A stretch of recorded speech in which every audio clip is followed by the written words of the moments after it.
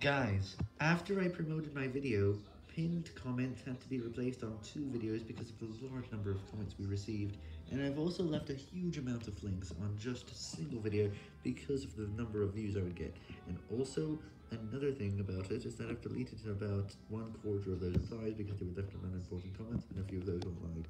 But I didn't care about them. Anyways, it got around 60 views, but there were some breaks, and it was taking a while to update them. It was taking way too long. Whoa. And finally, I gained 3 new subscribers.